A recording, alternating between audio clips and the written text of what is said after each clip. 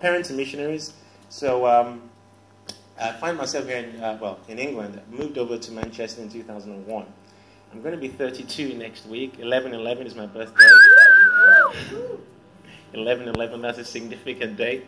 A number, God speaks to me with numbers and all that kind of stuff. So my parents came over here to 2001. As I said, my parents are missionaries.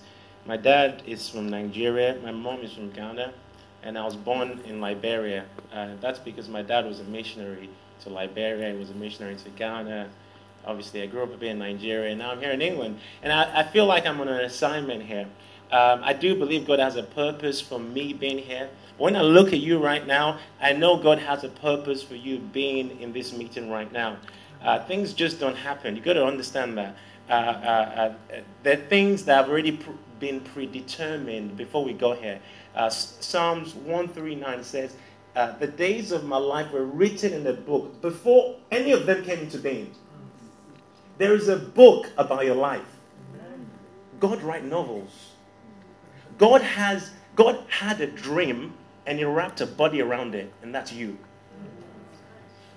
You are the outworking of the desires of God. No one person is a repetition of another thing. We're all uniquely different. And purpose, your purpose existed. God's desire for you existed before you became reality. Look at Jeremiah. Before he was formed in the womb, God knew him because God was already thinking about him. And you know what happens? Where purpose is not known, misuse is unavoidable. What does that mean? If you've never seen a microphone before, or you've never seen an iPad before, you don't know what it is, you could use it for every other thing apart from the reason why it was created. Because you do not know the purpose. And many people are even in church, serving God, doing church stuff, but still don't know who they are in God. When you know who you are and you start to know who God has called you to be, nothing can stop you. Woo!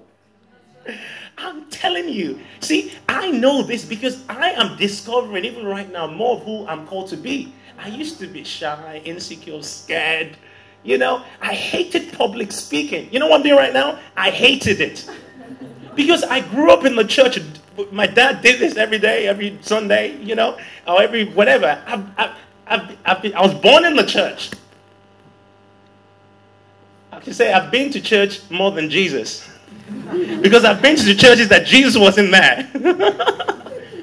I just want to say that. I thought that was funny.